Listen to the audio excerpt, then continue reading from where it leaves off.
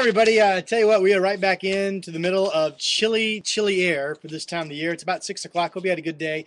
Around a quarter of an inch this morning from that rain band. That was the cold front coming through. Now we're just in the chilly, unstable air behind it. There's no real big ball of moisture coming at us for the next couple of days. It's just cold enough that once we get any heating during the day whatsoever, the cumulus cloudiness will start to develop.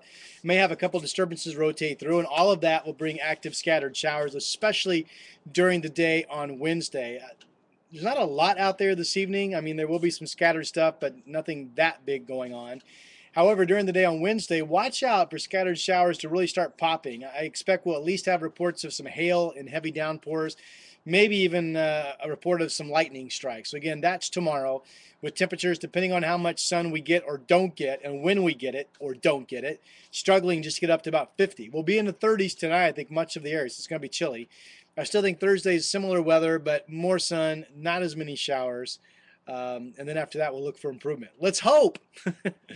All right, don't forget snow levels at nighttime around 1,500 feet or even lower the next couple of nights. In fact, Thursday morning, some of the air mass indicators are that if we had a shower early Thursday morning, any of us could at least see a snow mix. That's how chilly the air is. Wow. I'll talk to you soon.